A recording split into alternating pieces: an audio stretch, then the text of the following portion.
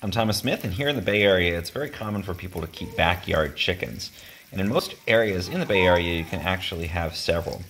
In some communities, it's 1 per 1,000 square foot of lot space. So if you have a typical Bay Area sized lot, you can have up to probably 10 chickens on it. And depends on, again, on the county and the rules in your local city. But if you're like me and you have 6, then you can easily get half a dozen eggs per day. You can see here these are beautiful, all different colors. And they fry up really nicely as well. Really deep yellow yolks, and these are literally fresh from out from under the chicken from last night. So if you live in the Bay Area, look into your local regulations and consider some chicken keeping.